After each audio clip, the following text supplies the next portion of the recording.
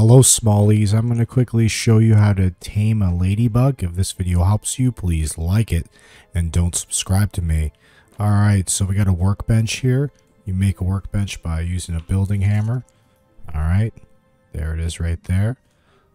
So, if you go to the bottom, you'll see ladybug travel kit. You just need edible mushrooms, nectar, and fiber. Edible mushrooms can be just cut with an axe at any mushroom. It's found everywhere in the map. Nectar is poppy flowers. Here's a little bit of footage of me finding it. Alright, you're looking for these red flowers. They're the ones that give you the nectar. You got to knock it down with the least crude axe. Alright, so once you knock it down, it'll give you the nectar. Now, these poppies I found almost anywhere. I found a lot around here, and there's some right here.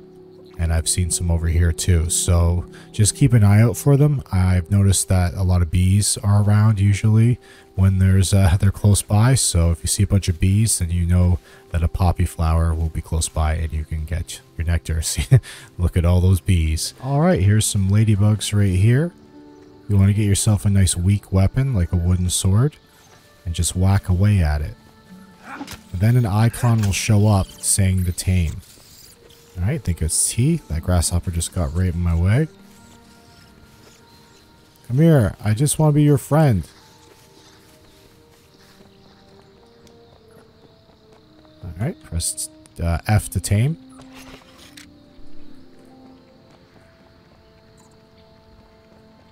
There we go. Now he's tamed.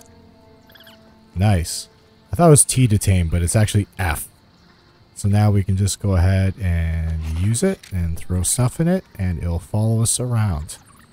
Okay, nice.